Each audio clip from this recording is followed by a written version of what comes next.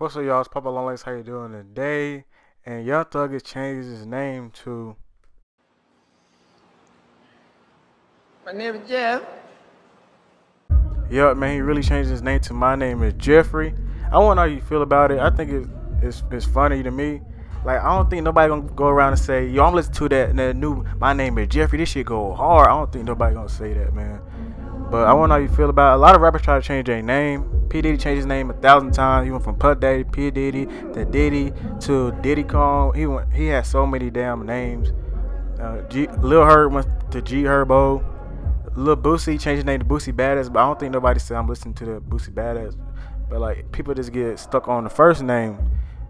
Tupac changed his name to Machiavelli, but people know Machiavelli, but they just call him Tupac no matter what.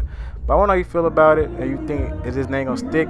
I think it probably stick for the album, and then after that he going back to Young Thug.